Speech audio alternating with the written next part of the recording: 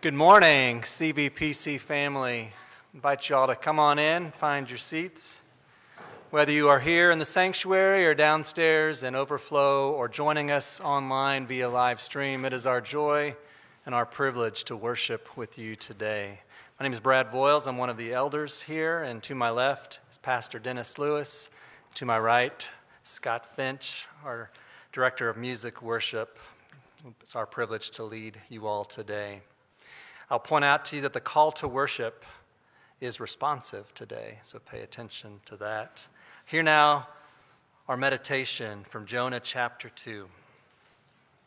Then Jonah prayed to the Lord his God from the belly of the fish, saying, I called out to the Lord out of my distress, and he answered me. Out of the belly of Sheol I cried, and you heard my voice.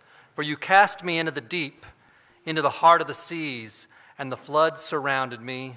All your waves and your billows passed over me. Then I said, I am driven away from your sight, yet I shall again look upon your holy temple. The waters closed in over me to take my life. The deep surrounded me. Weeds were wrapped around my head at the roots of the mountain. I went down to the land whose bars closed upon me forever. Yet you brought up my life from the pit, O Lord my God. When my life was fainting away, I remembered the Lord, and my prayer came to you in your holy temple. Those who pay regard to vain idols forsake their hope of steadfast love. Let us prepare our hearts for worship.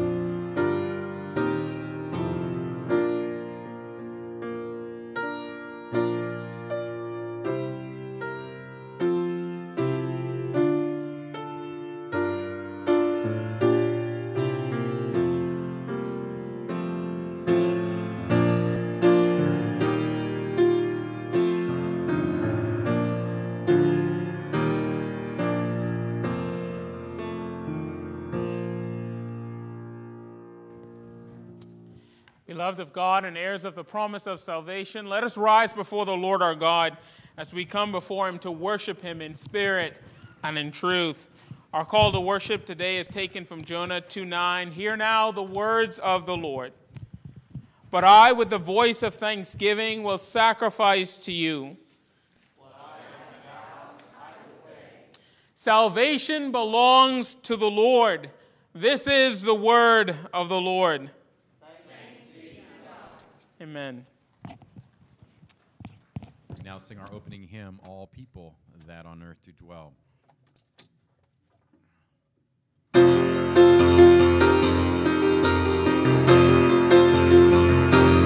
All people that on earth do dwell, sing to the Lord with cheerful voice, sing with fearless praise foretell. Come ye before him and rejoice.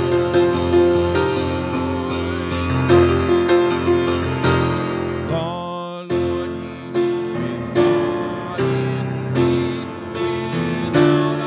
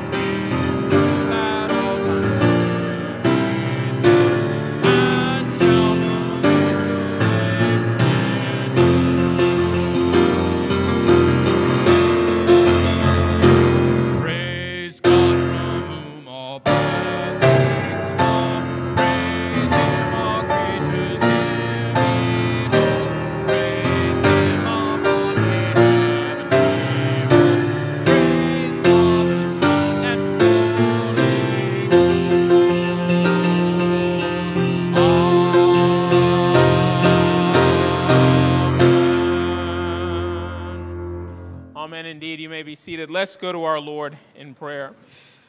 Father, Son, and Holy Spirit, indeed, as we come before you, we thank you for who you are and for what you have done toward your people.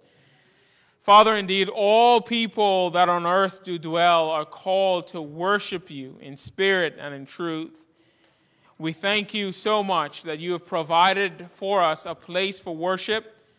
Thank you that you've provided for us a season and a time for us to come before you and lift up your precious name and proclaim your goodness throughout all the world. Father, please meet with your people today. Grant us the gift of your presence that we might be renewed. Grant us the gift in your presence that we might be washed by the water of the word. Father, please grant to us a measure of your Spirit that we might be revived in our hearts and in our thinking. What a gift worship is to your people. I pray that we might savor it, that we might taste and see that it is good, that through the songs that we sing, through the liturgy, through the preaching of your word, your people are encouraged. Your people are built up and rooted in truth. Thank you for your good, marvelous, and wonderful grace toward us as we have gathered here today to worship. Father, we pray for our congregation. We thank you for the men and women that have gathered here today and those that are watching at home that name the name of Christ. We thank you for our fellowship, that it is sweet and that it is good. Teach us to love one another deeper. Teach us to care for one another rightly. We thank you, O Lord, for the blessing that our gathered worship has been to this community and how we have drawn closer together as a people as a result. Father, help us indeed to minister to one another in our needs. There are many that are hurting.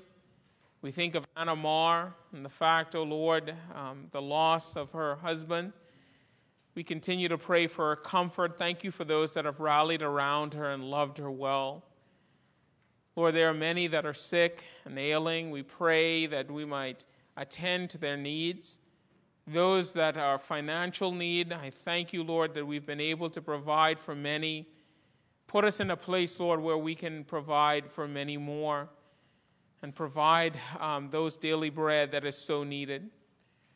Lord Jesus, we pray now for our country and still gripped by the coronavirus as cases still spread and people are still dying. Lord, I pray that you might again stay the plague. May your mighty hand prevent it from spreading at such a fast rate. Give those wisdom that are in high risk, that they might take the necessary precautions. Father, we also pray for our leaders, that you might give them wisdom, that you might give them the wisdom that is needed to enact proper and good and sensible laws to prevent the spread of the virus, but also at the same time be able that basic necessities are still able to be gotten. Lord, we remember also that in our country we're still gripped by protest, many of it peaceful, some of it violent. Lord, still the unrest that is going on and racial tension being inflamed and profited on by others. Father, I pray that you might bring a spirit of peace to our country. May it be led by your people as we love all men and as we care for those that are afflicted, that our love and our wisdom may be seen by all. Father, we thank you that your Spirit is still working in here today, drawing men and women to you. I pray that might be the case even today. And now, Lord, teach us to pray as you've taught your disciples, saying, Our Father, who art in heaven, hallowed be thy name. Thy kingdom come, thy will be done on earth as it is in heaven. Give us this day our daily bread, and forgive us our debts as we forgive our debtors. And lead us not into temptation, but deliver us from evil. For thine is the kingdom, and the power, and the glory forever. Amen.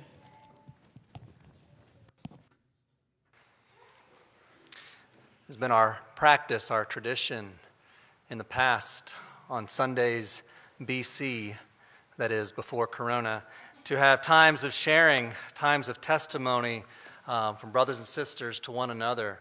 We've maintained that tradition in some form or another as families have submitted testimonies to be read. And so it's my privilege today to read of a testimony during this time of Corona from the Wallach family. It's Travis and Ashley, we thank you for this. This stay-at-home time was no doubt providentially planned for us by our Father in heaven. He has shown us the true order of the love, prayer, discord, sometimes chaos within our family, and even with Him. He has exposed ourselves and shown us where we stood. We are all works in progress, and adapting is a motto and form of grace we try to extend to each other often. And amidst our trials, we have felt the goodness and mercy of the Lord pursuing us. Pastor Dennis has also reminded us, are we not a blessed people? We Wallachs have surely been blessed by this extended family time set from the beginning of time. Still we cry out, why, Lord? How long, Lord? What are you doing? We hold fast to the promise that He is working out all things for the good of those who believe. And we have tried to remember to lean not on our own understanding, but trust in the Lord, especially when it comes to our oldest son, Zev, being separated from us geographically. As most of you know, we share joint custody of our 13-year-old son, Zev, who, when he's not here with us, is in New Mexico.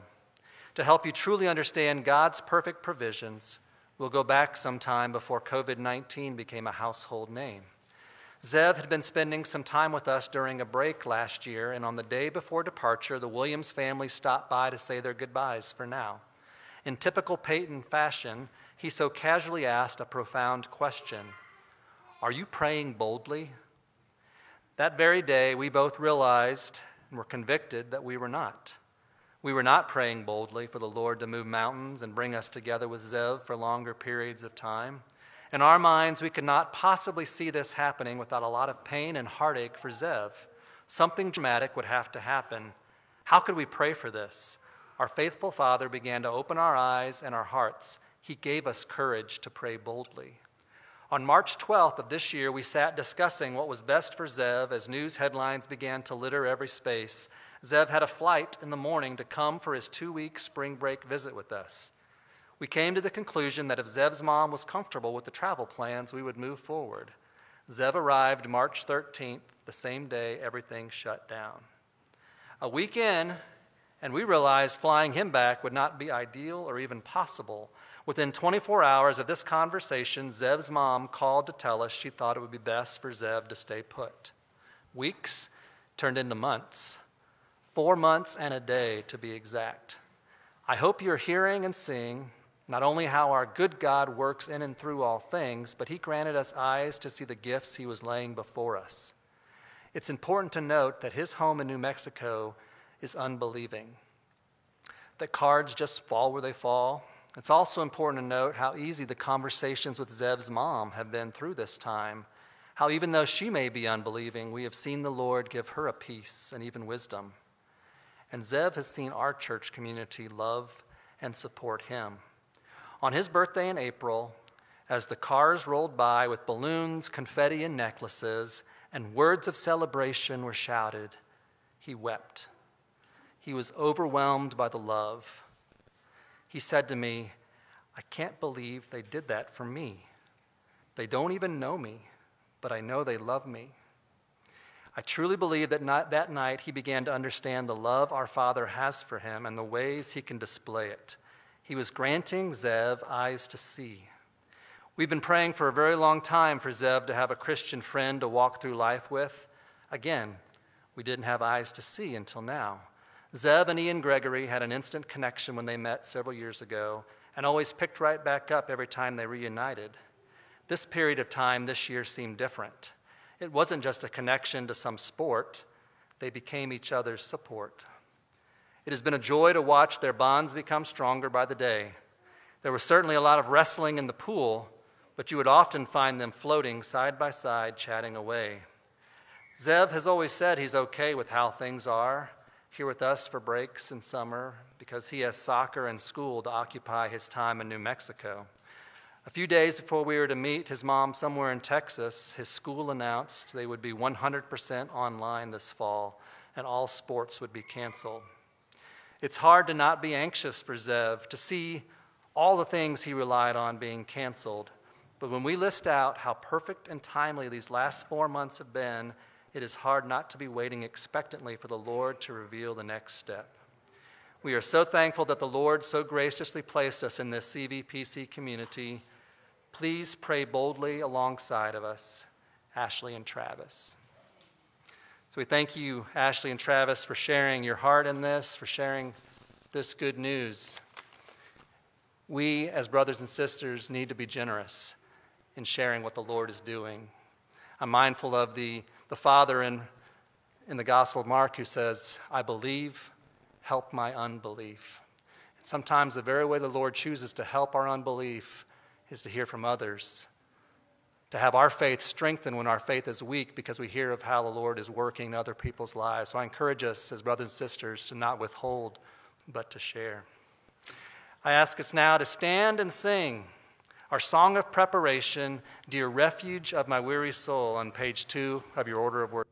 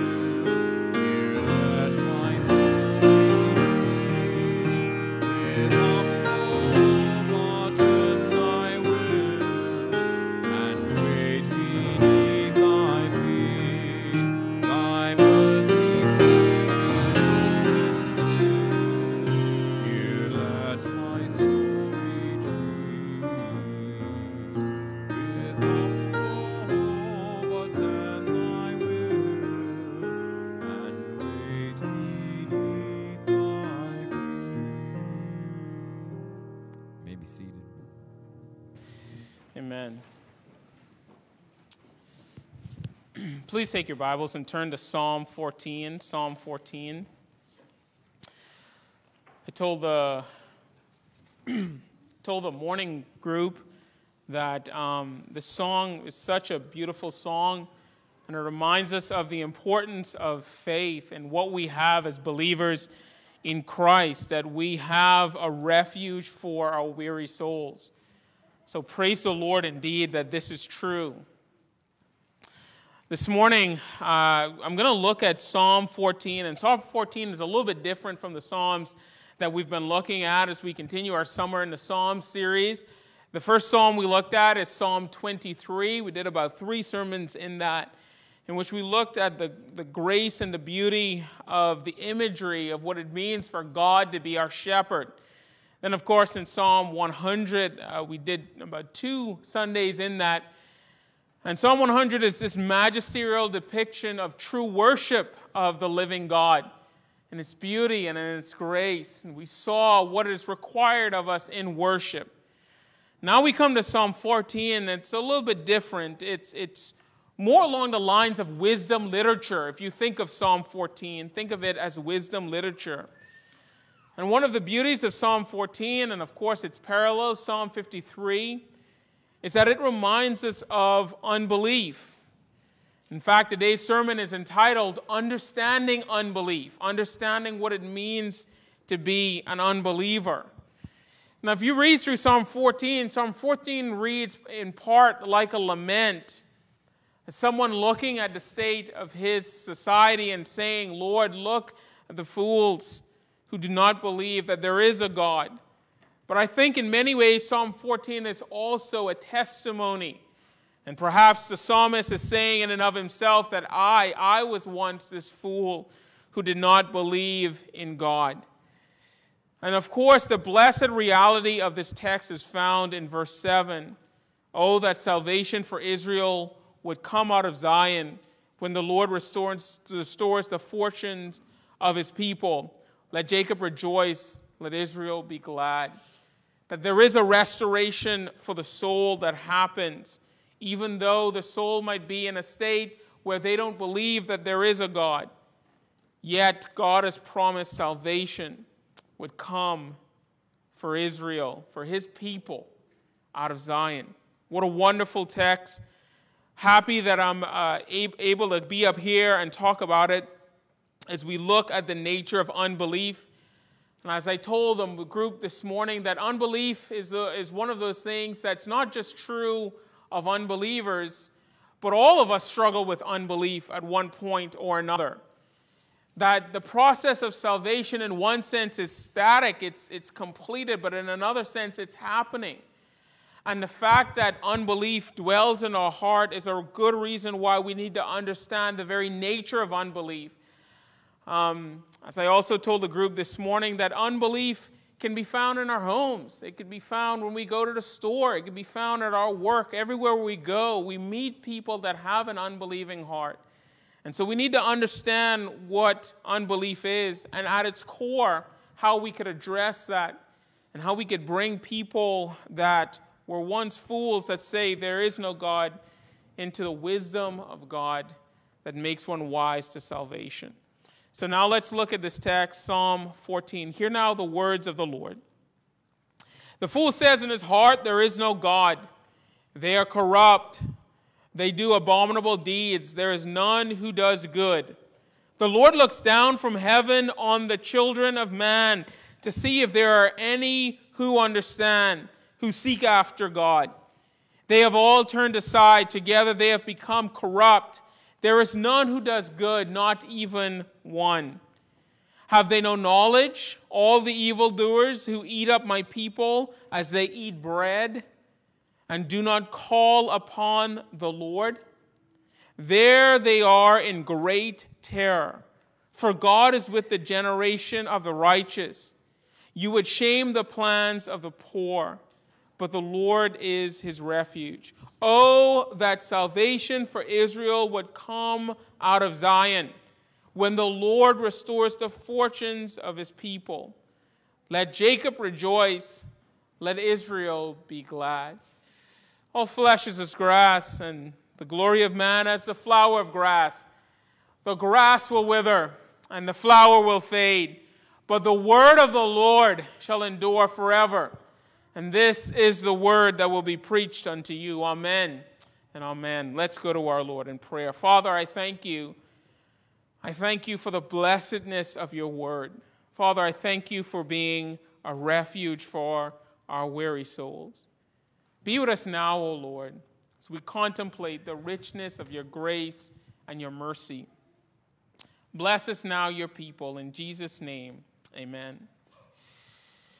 The gospel writer Matthew records a scene after Jesus Christ had been born, in which a group of men from the east traveled a very long way. And these men were incredibly intelligent men. These men were great learners.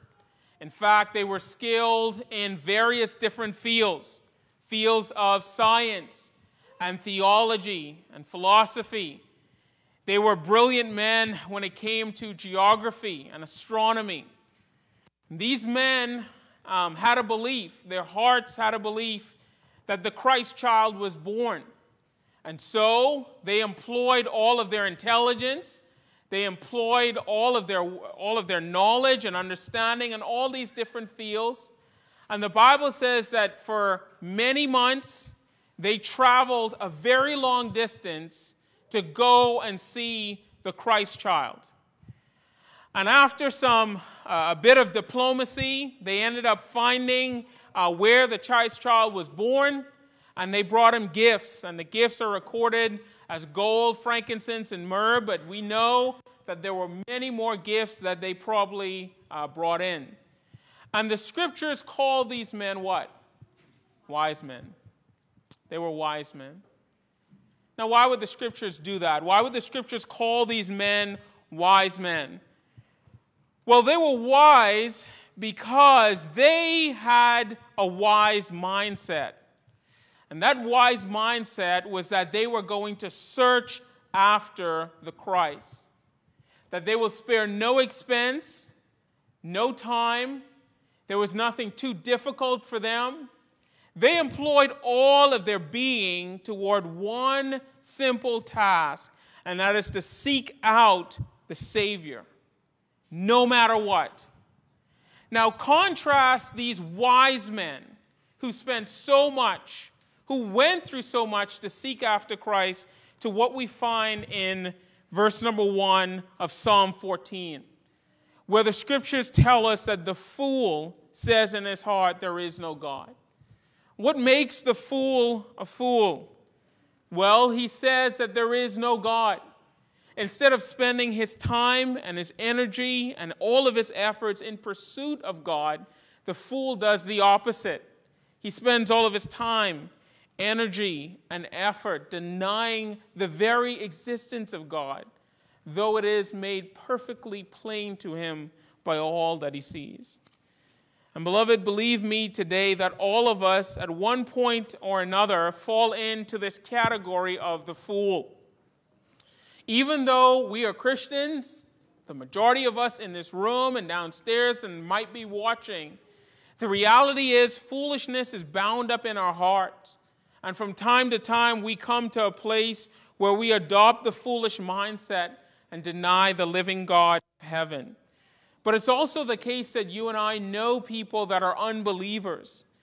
And the Bible and the psalmist is telling us that we need to understand the very nature of being a fool. So that number one, we can guard foolishness when we see it and find it in our hearts, but also we can be a source of apologetic towards those that are foolish, and that we can bring them to Christ. And so what I want to do is I want to ask 3 questions today and answer those 3 questions. And here are the 3 questions relating to understanding unbelief. The first is this: what does it mean to be a fool? That's important because the Bible says that a fool says in his heart there is no God. The second is this: what causes a fool to act foolishly? If you read verse number 2 all the way down to verse number 6, you'll see a litany of behaviors that are based or hearken back to that of being a fool. What causes those behaviors? And lastly, how does a fool become wise?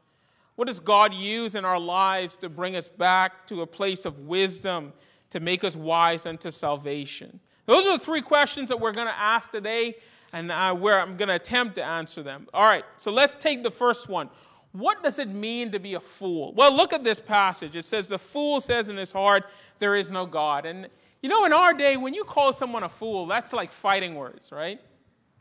You know, if somebody calls you a fool, your feelings get hurt. You think, man, intellectually I've been cut down.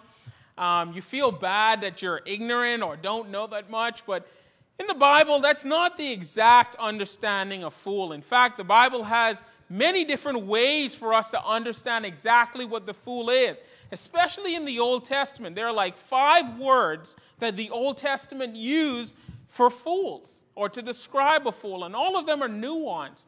And in some way, shape, or form, all of us exhibit these qualities. So here are the 5. The first one is called a simple fool. Now, the simple fool are those that are gullible, they're vulnerable, they're immature. They're like the children inside here today and the young people. No offense, don't take too much offense in that. But the Bible calls young people especially fools, the simple fool. And why is that? Well, because they just lack wisdom. They do foolish things. They're immature. In fact, the writer of the Proverbs says that the Proverbs were written to give subtlety to the simple or the simple fool.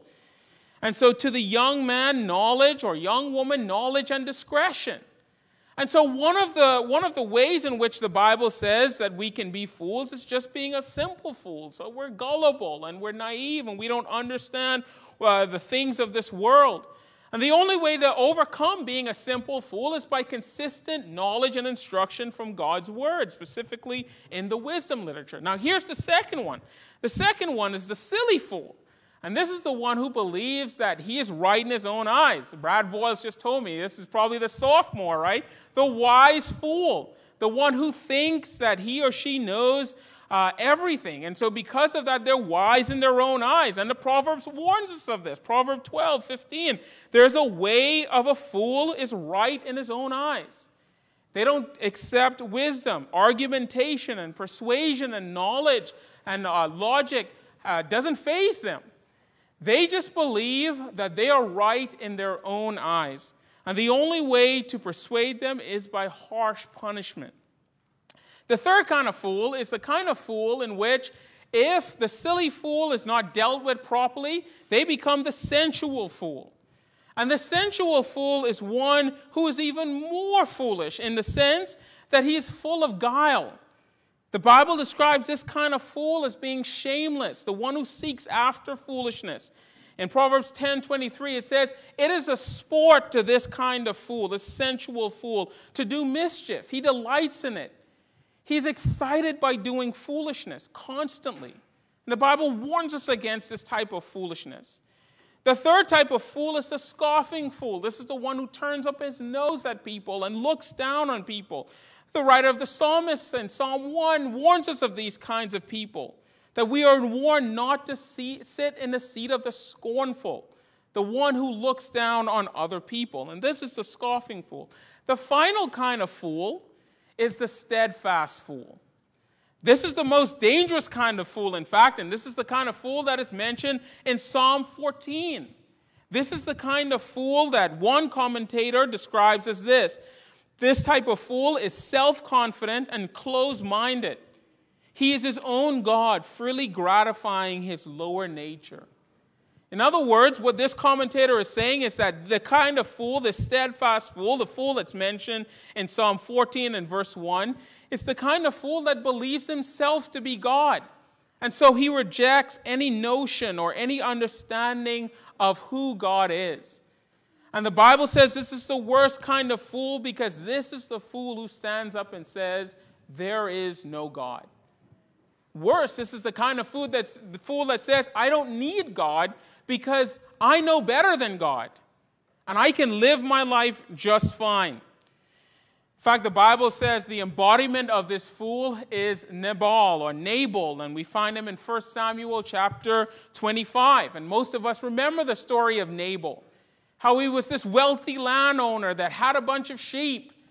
And David and his men protected his land and protected his sheep and prevented them from getting harmed. And instead of him providing for David and his men, the Bible says that he ridiculed David and he belittled David and he treated them very poorly. And the Bible says the reason why he was a fool is because he was willfully blind and destructively blind towards the way of the world.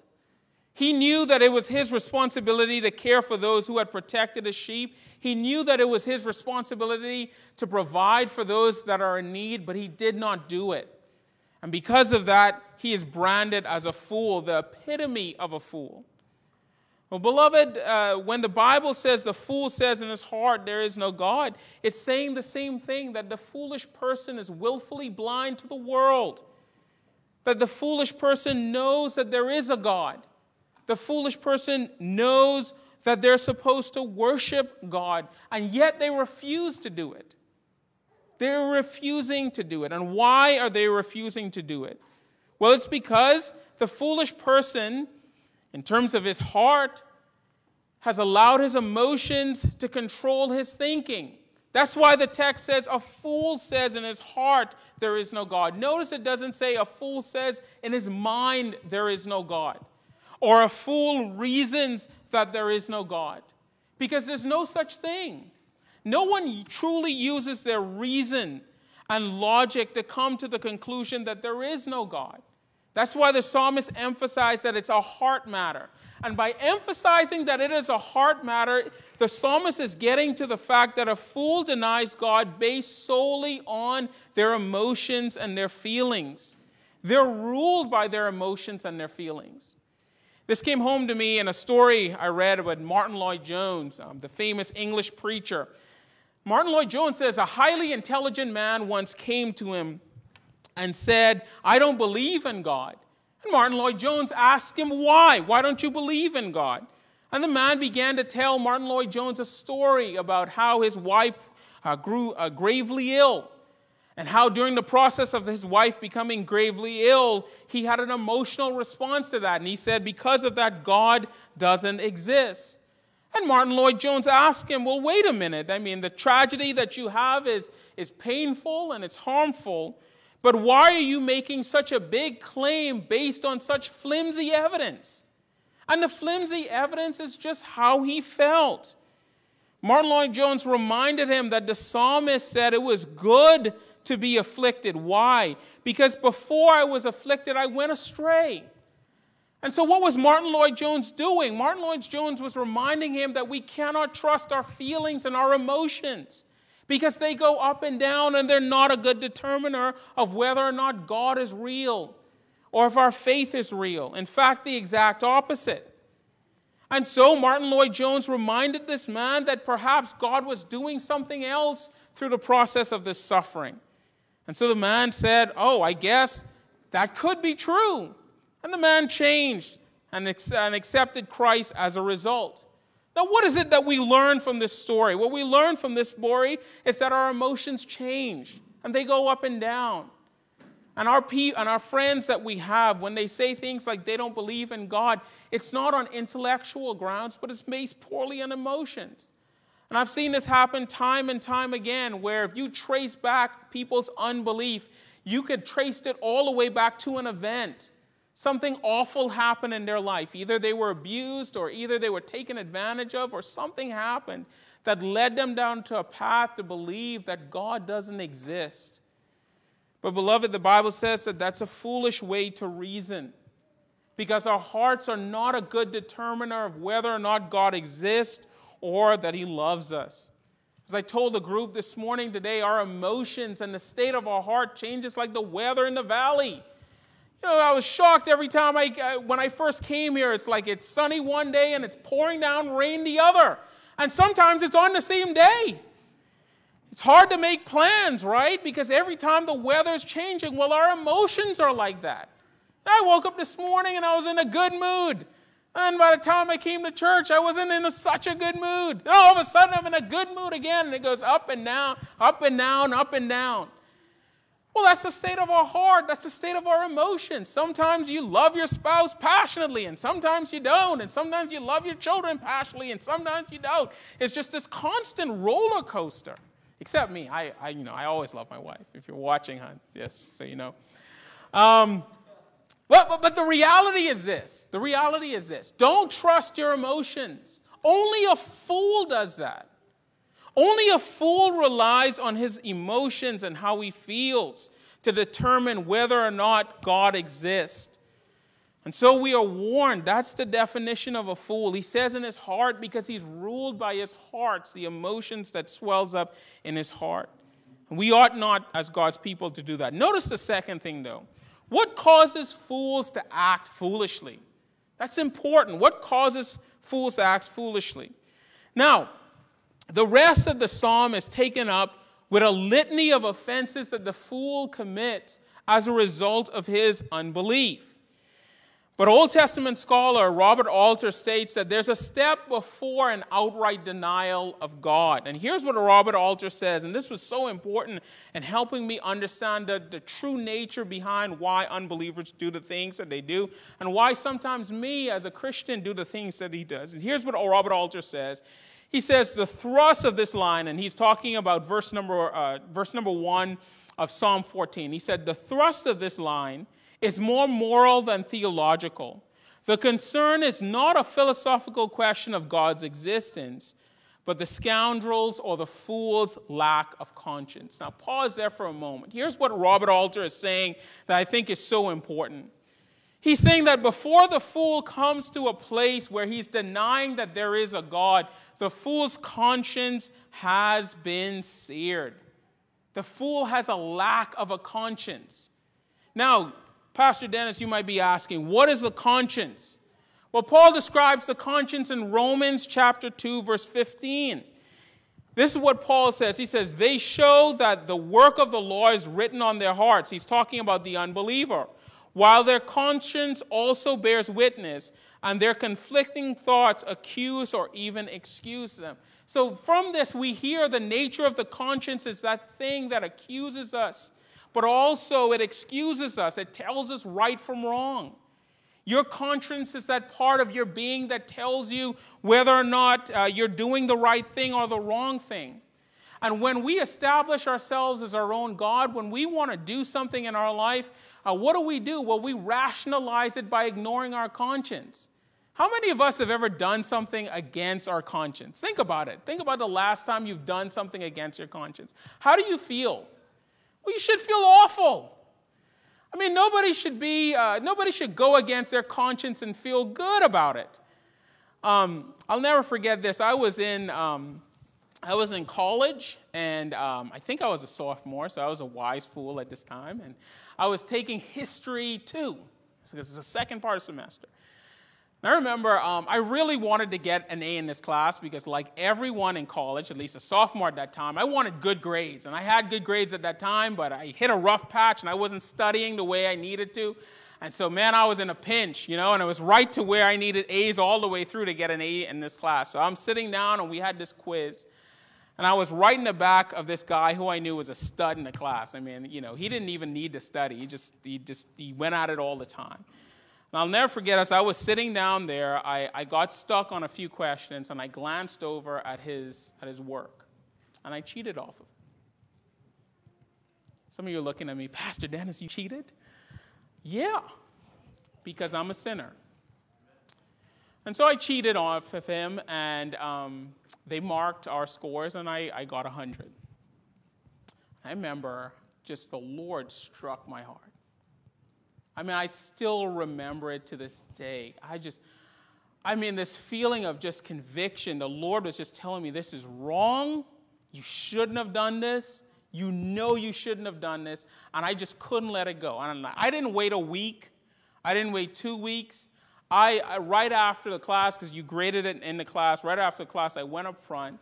And I told the teacher, I said, listen, I said, this quiz, I deserve a 0 because I cheated. I cheated on this quiz. And I told him what happened, and so he said, thank you for telling me. And I was expecting him to say, oh, it's okay, you told the truth. And he gave me a 0 on the quiz. He gave me a 0 on the quiz. It's like, no grace, all law here, right? But I'm glad he did. I'm glad he did. Because hear me today, had I not said anything, I don't think I could have lived with myself, right? Because that's what the conscience is supposed to do. Your conscience is supposed to convict you of wrongdoing. That's why the Christian can't do anything in secret. You know? Sometimes my children, they run off in the corner and they turn off the lights and, you know, they're on computers or whatever and they know they're not supposed to. And they think that just because they're in the corner and nobody's watching, it's okay. No, for the Christian, you're never in the corner. For the Christian, you might not be in your household, and for the Christian, you might think nobody's looking, but you have a conscience. And that conscience is designed to prick you and prod you towards what is right and just. And what the Bible is saying here is that the fool, before he dives into unbelief, gets to a place in his life where he's ignoring his conscience. He doesn't tell anybody that he's cheated. And he doesn't tell his wife that he's lusting after other women. And he doesn't tell his employer that he's cheating on them. And in the aggregate, as the fool goes on and on and on, he keeps ignoring his conscience and ignoring his conscience to the point that his conscience becomes seared, and therefore, he slips into unbelief. Because once you deny your conscience that is given to you by God, the next step is denying God. And that's what this passage is teaching. So, beloved, hear me today. Do not deny your conscience. Do not sear your conscience. If God is pricking you and God is telling you that your behavior or what you're doing is wrong or you need to be doing something, do it, because that is the mechanism by which we stay and become wise. But if we deny our conscience and we don't listen to when our conscience pricks us, then we slip into unbelief. Now, let me say this too. It's important to have an informed conscience. Because if you have a weak conscience and you don't rely on filling your conscience with the Word of God, that can lead you into error as well. Because I've known many people in the name of Christianity, in the name of the Bible, they have a weak conscience and they cause people to sin or themselves to sin. So your conscience needs to be informed by God's Word. But independent of that, you have a conscience that tells you what is right and wrong. Do not deny it, because that's one step away from denying the God of the Bible. Now, notice the logic of the psalmist here. The logic of the psalmist is this. The fool says in his heart, there is no God. He's overcome by emotion. He's ruled by his own desires. That causes him to deny his conscience. His conscience becomes seared. And then right after his conscience becomes seared, he denies God. That's the logic that the psalmist is going through. And right after he denies God, look at the works he engages in. It's right there in the passage.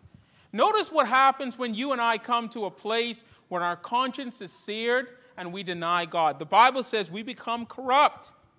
We do abominable deeds, verse number 1. Number 2, the Bible says we slip into a place of further not understanding. Verse number 3, we begin to turn aside. In other words, we begin to turn away from what is right more and more. Then the Bible goes on to say that they don't do what is good. In fact, they despise doing what is good.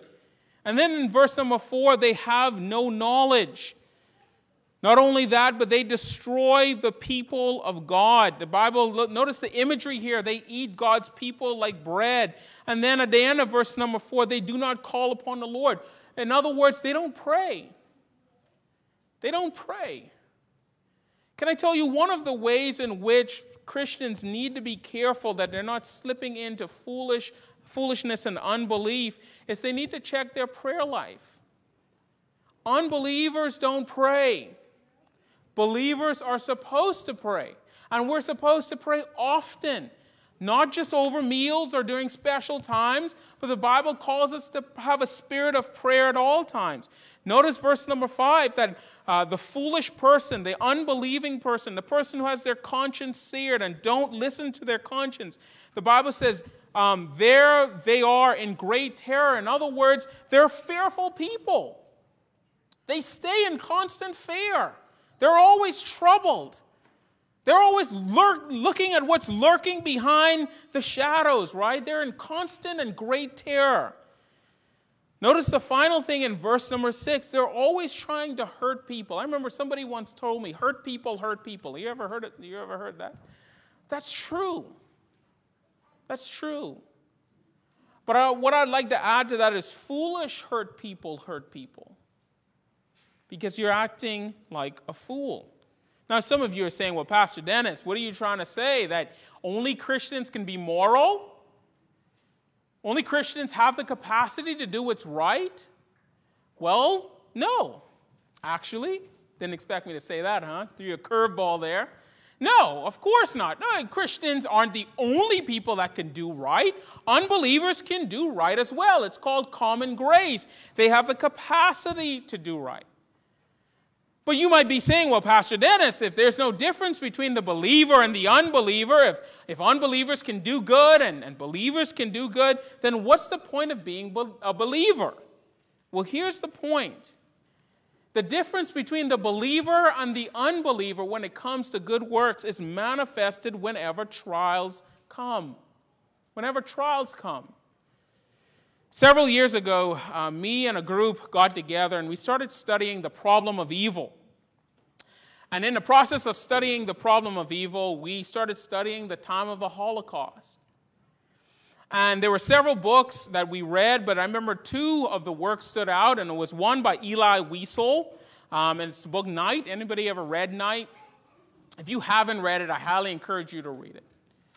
It's one of the most gripping books I've ever read. In fact, I read it all in one night. I started early. I started around 10 o'clock, and I thought I'd read it for about 2 hours, and I couldn't put it down. Because the book just talks about how you and I, like normal people, we would even describe them as good people, do the most horrific things in the midst of trials and testings and tribulations. In fact, in one point of the book, Elie Wiesel wrote this. He says, "Never shall I forget that night, the first night in the camp, which has turned my life into one long night, 7 times cursed and 7 times sealed. Never shall I forget those moments which murdered my God and my soul and turned my dreams to dust." Here's what Wiesel was saying, that in the midst of this trial and this testing and tribulation, he lost sight of who God was.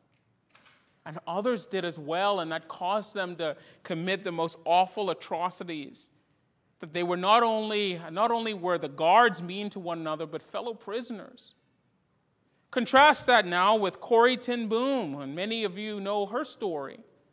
And how Corrie ten Boom was taken after her family tried to help Jews. Her family was taken into a concentration camp. Her and her sister died, and later she was known to forgive one of the guards, one of the German guards who had particularly treated her poorly. And in the midst of all of this, here's what Corrie ten Boom said: "You can never learn that Christ is all you need until Christ is all you have." Now, hear me, beloved. Look at the contrast between the two. To the one that didn't hold on to the Lord, his outlook of that time was grim, and he talked about it in a grim and awful fashion. That good people, moral people that we would think of, had committed such awful atrocities. But by the same token, Corrie ten Boom, who had held on to God in the midst of trials, she kept her profession. And this is the remarkable, glorious truth of Scripture. That in the midst of trials, you and I tend to fall into one category or the other. We tend to either become fools who deny God and deny the work of the Holy Spirit and forget what God is doing in our lives, or we become like the wise that hold on to the Lord and hold on to His promises in Scripture. Those are the only two things that happen. And there are many of you today might be going through a trial. This is an opportunity that you have. I know many in the midst of COVID-19 has provided an opportunity for God's people to reveal the nature of their heart. Are you a fool that denies God, who doesn't take the time to pray and ask the Lord what He's doing in your life and what He would have you to learn during this time? Or are you going to be wise and you're going to sit down and ponder the goodness and the greatness of God in the midst of this trial? Those two things are the things that are before you. And God's word lets you know the path of the fool. But before we go today, real quick, I want to look at how can a fool become wise. Yes, we've talked about the fool, and we've talked about what it is and what all the fool does, but I want to leave you with some hope because it's hopeful, and it is an encouragement to me when I read verse 7 to see how the fool becomes wise. And here it is in verse number 7. The psalmist gives a lament, "Oh, that salvation for Israel would come out of Zion. When the Lord restores the fortunes of his people, let Jacob rejoice, let Israel be glad." What is the psalmist saying here? Well, the psalmist is saying that there's hope for the fool, that he doesn't have to stay in a foolish state. The psalmist says that there's salvation for Israel. Israel there is God's people. There's salvation for God's people, those that are created in his image. And it would come out of Zion. Beloved, this is prophetic because it's talking about Jesus Christ. And it's talking about the reality that salvation indeed did come out of Zion. Salvation not only came out of Zion, but salvation came out of Nazareth. And his name is Jesus Christ. And he died a fool's death on the cross so that you and I don't have to die the fool's death and suffer the punishment of the fool. That Christ died a fool's death so that you and I can be made wise unto salvation. That Christ Jesus, our Lord, died a fool's death so that you and I can be restored in the image and the knowledge of himself and of God. The beautiful reality of verse number 7 is that there's hope for the fool if he but turns to Christ.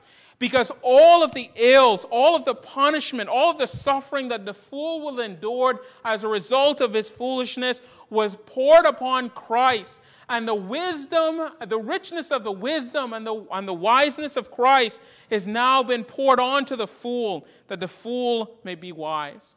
And in the same way, we see the wise men spending their entire time, that season in their life, pursuing after Christ with everything that they have. And finally, when they meet him, they give him all the gifts and talents that they had. It's the same way the Bible says that when you and I meet the Savior, we too now have an existence where everything we do should be in pursuit of Christ to give him all of our gifts and talents in service of him.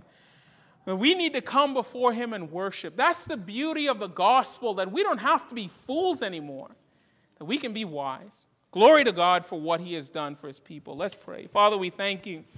We thank you for the richness of your grace.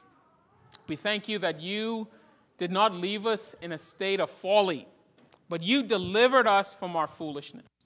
Father, I thank you for the reality that Christ died a fool's death so that we as your people might be made wise. Help us to now use our wisdom, our intellect, our gifts, everything we have in pursuit of the King, that we might serve him and love him with all that we have. In Jesus' name, amen. Please stand for our next song. Let's sing Praise Him, Praise Him.